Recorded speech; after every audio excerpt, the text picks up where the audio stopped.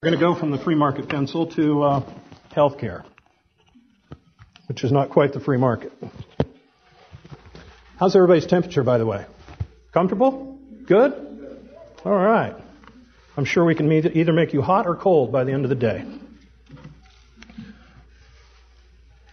Anyway, we hear this all the time. Healthcare is a basic human right, right? We've heard this all year long, and during this debate on Capitol Hill. In fact, Mark mentioned Mr. Obama, the president, and he stated firmly and without hesitation that health care is a basic human right. And he has plenty of support for this position, like another community organizer, Donna Smith. She's an organizer for the California Nurses Association. And she wrote that granting that right is not something to be calculated differently in swing congressional districts, off-year strategy, second-term presidential term planning. It is your duty to me, to my fellow citizens, and to your nation. Every other developed nation in the world sees healthcare as one of the obligations of government. But can healthcare really be a basic human right? Well, we need to talk about rights. And there are two types of rights. First, there are positive rights. And positive rights are really just desires that are converted into rights only by employing government to take away other people's property or violate their rights. Those are positive rights. In contrast, we have what's called negative rights. And these are prohibitions laid out against others, especially government's overwhelming power. We have positive rights, we have negative rights. Now, positive rights to education or housing, health care, provided by or mandated by the government, they require that someone else must pay for them. So the corresponding obligation, therefore, violates other people's negative rights to liberty by the taking of their property and their income without their consent. So an expansive combination of rights is inconsistent with a more fundamental right to be free. And liberty, of course, means that people rule themselves. And voluntary arrangements are the means to resolving, conflicts that we have.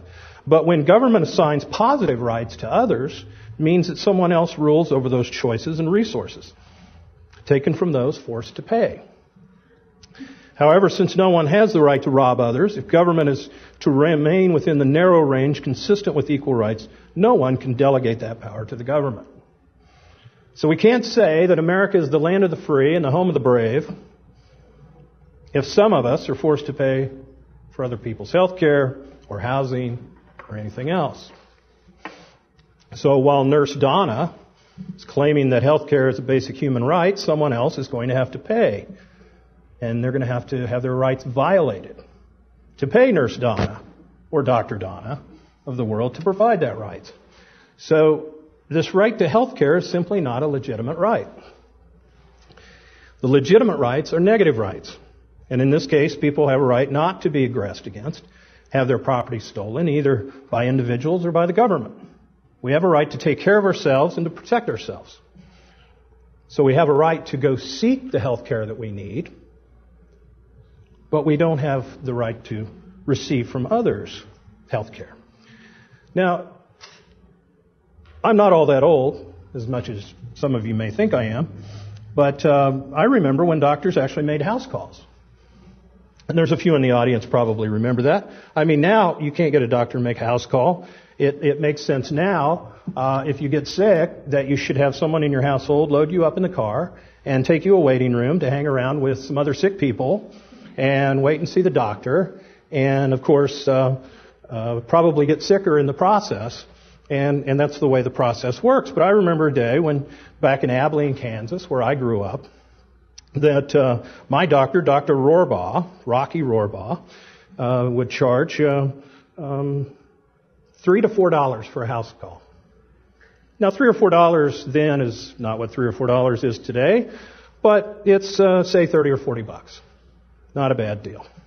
And what I remember most about doctors back then is the doctor's office, how small they were.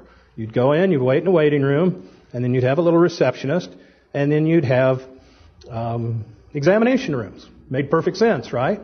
But now what do doctors' offices have? They have big rooms with lots of files and people on computers. And what are those people doing? They're trying to get paid. They're trying to get the doctor paid. Because for most people, they pay for their health care, not with their own dollars, but with insurance. They make a small little payment, a little copay, and then the rest of the payment for insurance or for the medical procedure is done through those people working in that file room. And it's the same way with medication. Insurance pays for a certain amount, and you might make a copay, but for medicine, but insurance picks up the rest. So that's the way it is with most people. If you don't have insurance, many people go to the emergency room. They get sick, they go to the emergency room, and the taxpayers pick up the tab. So the price mechanism that Mark was talking about earlier doesn't work in healthcare. The reason it doesn't work is that you, as the consumer who's buying the healthcare, you don't pay for it. You don't negotiate. The only place you see the price mechanism work in healthcare is elective surgeries, cosmetic procedures, and then supply and demand move pricing in those areas.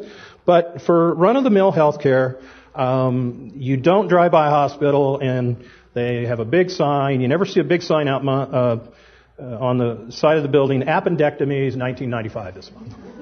I mean, it just never happens, right? Pharmacies, now they may discount their milk, they may discount their household goods, but you never see in a pharmacy penicillin half off, right? It never happens. So we as consumers shop for the best price and the best service for everything except health care. And why don't we shop for the best price?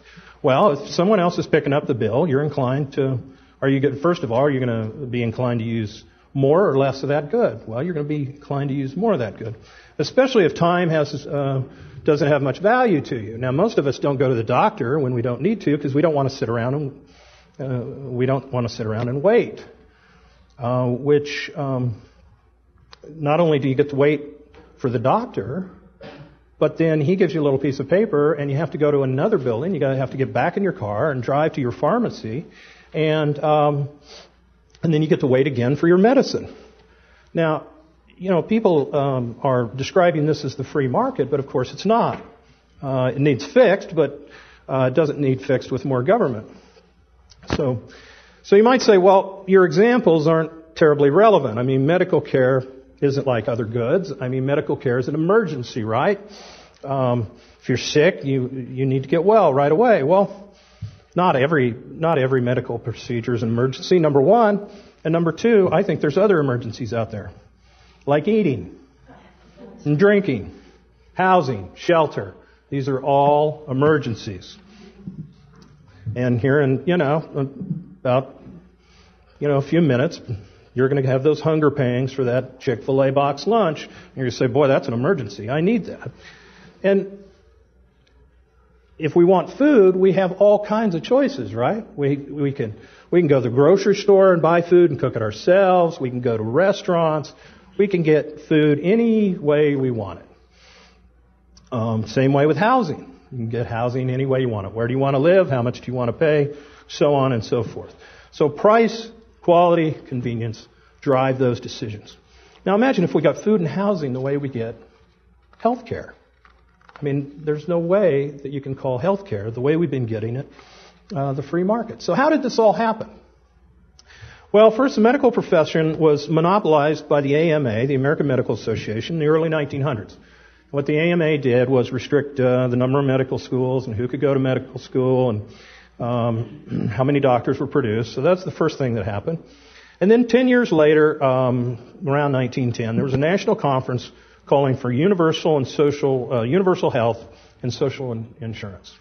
So this started a long time ago in America.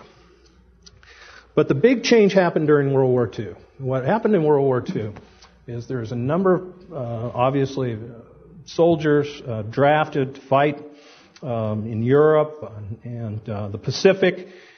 This took a number of people out of the workforce. Defense contractors, maybe you've seen the posters of Rosie the Riveter, making planes. So a lot of people working for defense contractors. So employers, there was a shortage of labor, and they had to attract people to work for them. Wages were exploding, and what did the government do? Well, they placed a ceiling on wages. They had wage controls. So employers couldn't pay more than a certain amount. So if they couldn't pay over a certain amount, what did they do? Well, they offered other perks. The other perk was insurance. And that's why most people, to this day, get their insurance from their employer. This is really no different than banks. When banks used to be restricted by the amount of interest that they paid to attract deposits, they used to give away toasters and other sorts of small appliances. So as the market tried to deal with government price restrictions or wage restrictions, it unleashed this genie out of the bottle that's been with us ever since. And it's really become the custom that if you get a job anywhere, insurance is a benefit that goes with it. And so the seeds of our healthcare system were sown a long time ago, back during World War II.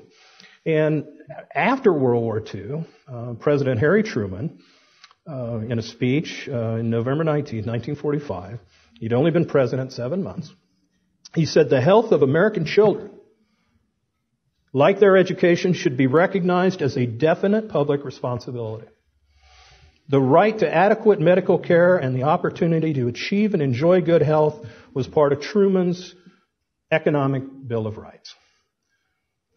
He said the right to adequate protection from economic fears such as sickness had to be addressed by the government.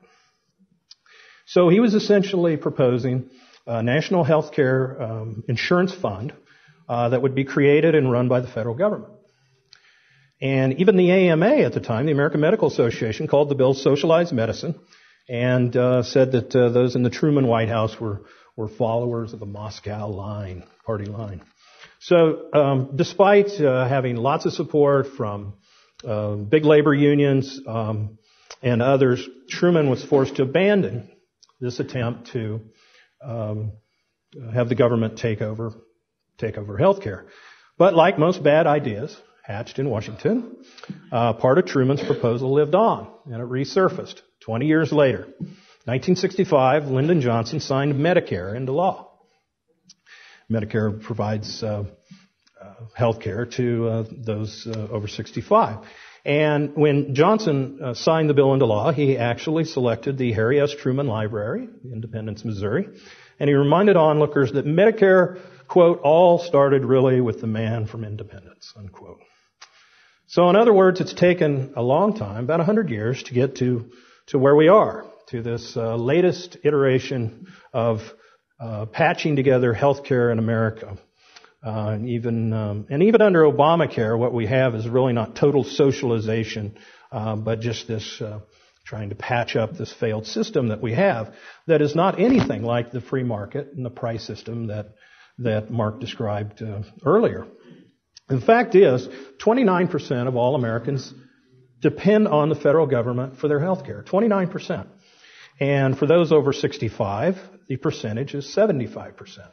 So most people over 65 get their health care provided for by Uncle Sam. And this was brought out recently in these town hall meetings when you had a gentleman who was shouting at his congressman from South Carolina, and he said, "Keep your government hands off my Medicare." And the guy just couldn't be convinced that Medicare already is a government program. So our healthcare is this mixture of private enterprise and regulatory apparatus, subsidies, licenses, controls, patents, monopolies, outright welfare, consumption controls. I mean, it's a system that needs to be fixed, but certainly, but not by government. It needs to be. We need more freedom injected into this. We need to have the government peeled away, but that's not what's going on. So really, we've had experiments in socialized medicine around the world for many years. In fact, Mises pointed out in 1922 whether it's healthcare or any sort of business, without property and market prices, economic rationality disappears. Result is unworkable, it's chaotic, and it's impoverishing. So medical socialism is particularly devastating because of the effects the capacity for us to stay healthy and alive. It robs us of the rights to exchange and choose. In fact, Mises wrote about state-run medical systems. And there were a few even at the time, and there still are to this day. The Army has its own medical system, and prisons have their own medical system. And these are not centers of health, but of disease and disaster. So if we go back to the beginning of my talk, you remember one of our real rights is the right to seek and obtain medical care through voluntary exchange. And this increased socialization will actually destroy that right. Now, I wanted to talk a little bit about insurance because insurance gets bound up in this discussion, and much of the debate's been about the portability of insurance policies, and insurance companies not allowing pre-existing conditions. Right? I hear this all the time. People get excluded; they can't buy insurance because they have some sort of health problem that keeps them from getting insured. And this is unfair, and something needs to be done about it, is the case that's always made. Well, imagine, if you will, that we're not talking about health insurance, but we're talking about casualty insurance, fire insurance. And let's just say you're selling casualty insurance, okay? And you're on the phone one day and you get a call from a guy, and the guy says, listen, I need to buy insurance on my house. Fire insurance on my house. And you go, great, that's what we're in the business to do. Tell me a little bit about your property. Where's it at? What's it worth? Is there a lien on the property? Usual things. And then you say, he gives you that information very rapidly. He's in a hurry. You say, we'll insure the house and the policy as soon as you make arrangements for payment, and we can go, we can do an inspection of the house. And that'll be maybe later today. And the person says, no, I really need the coverage right now. Right now, I got to have it right now. And you say, well, why? Are you in a loan closing? Is the lender requiring that you have proof of insurance right away? He says, no, my house is on fire. I need to insure it for the full value. Well, that's really what we're talking about with the pre-existing conditions, is that what people are demanding is that the people with burning houses be lumped in the same risk pool as people with houses that aren't on fire. Not only aren't they on fire, they're supposed to be in the same risk pool as houses that might be located next to the fire station. So that's the fallacy of including those with pre-existing conditions into this risk pool. And that's maybe it's not insurance to do that. They call it insurance, but it's really just a redistribution of assets by government force when you require that the burning houses be thrown in the same risk pool. So when you look at it in those terms, it becomes quite clear. But evidently, those in Washington haven't quite thought about it that way. If you turn things around a little bit, I think a lot of you probably drive in the audience here today, so you have car insurance. In fact, the premiums for your car insurance is probably pretty high, right?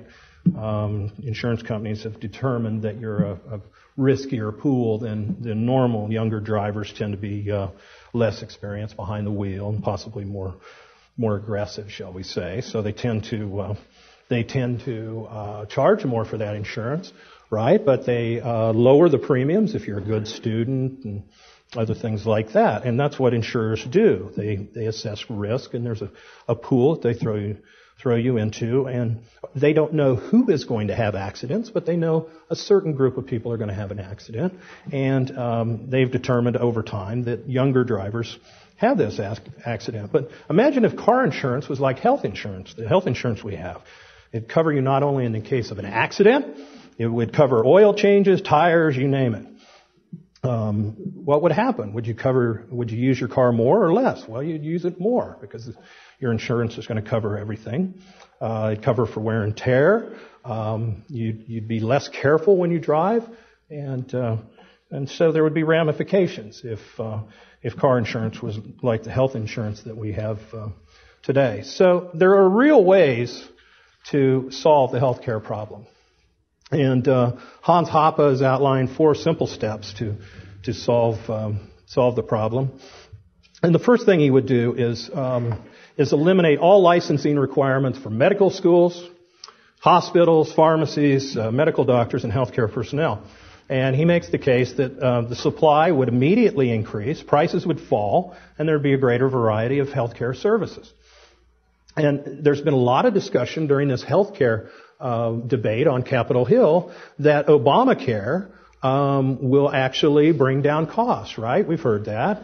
The Office of Budget Crunching, or whatever they call it, and has said that there'll be no effect on the deficit. Well, that's crazy, of course. If you insure more people, if you require people to have insurance, they will use the demand for health care will go up. They've not addressed the supply of health care, and thus the cost of health care is going to continue to increase under the latest proposal. But if we went the Hoppe route, we would have a decrease in cost by eliminating these licensing requirements, and you'd have all kinds of people get into the healthcare business. Of course, some people would they freak out about that notion. Well, gee, oh my gosh, my doctor wouldn't be certified by the law. I mean, how we'd all be at risk. Well, I think the first thing you do when you select a doctor is not you don't call the government and say, gee, give me a list of all the doctors who are board certified. What you do is ask people at work. I know that's the first thing I did when I came to Auburn 18 months ago. I asked the people here at the Institute. I got sick. Who's your doctor? Do you like your guy? Do you like your guy? So on and so forth. And that's how the market would work. Unfortunately, when you have the government certifying doctors, or for that matter, if you have the SEC saying that guys like Bernie Madoff are okay, then people think they're okay. They don't do their own due diligence. They don't ask people whether either doctors or financial advisors are good. They just take it for granted because the government says it's okay. So that's the first thing we would do. We'd eliminate all the licensing requirements. We would also eliminate all government restrictions on the production and sale of pharmaceutical products and medical services. It takes not years, it takes decades to get new drugs approved. And if that apparatus was done away with, costs and prices would fall tremendously. You see this debate all the time. Various states would like to have it approved that people could import drugs through the internet from Canada. And you see it time and time again. They talk about doing it. The drugs are cheaper, but they say, no, wait a minute, that's a health risk. If you're trying to get, you're trying to get your drugs from Canada, there's a health risk. We don't know what's going on up there north of the border, so we just can't allow that. And you see this all the time. Need to eliminate all those government restrictions. Need to deregulate the health insurance industry would be his next solution. We talked about insurance a little bit and how absurd it is that insurers in the healthcare arena have to insure people who are high risk at the same rate as people who are low risk. And Hoppe makes the case that he gets thrown in the same pool as, say, professional football players who arguably have a greater propensity to get injured than, say, economics professors. So of course, in the case of Hoppe, I'm not sure that's the case. But anyway, obviously there's two different risk pools, but insurers are not allowed to price people who are less risky differently than those who present a greater risk. Also, he would eliminate all subsidies to the sick and unhealthy. When you subsidize anything, you get more of it. Subsidize the ill and disease, you promote carelessness, indigence, dependency, and that's what we have. We have with Medicare and Medicaid, we have created this sort of dependency. So there are ways to fix America's healthcare problem. It is not with more government. We do have a right to seek and choose and pay for the best health care our money can buy. But what we're getting slowly but surely is what the government decides is the health care it believes we should have, and I believe that is the worst possible health care that we can have. Thank you.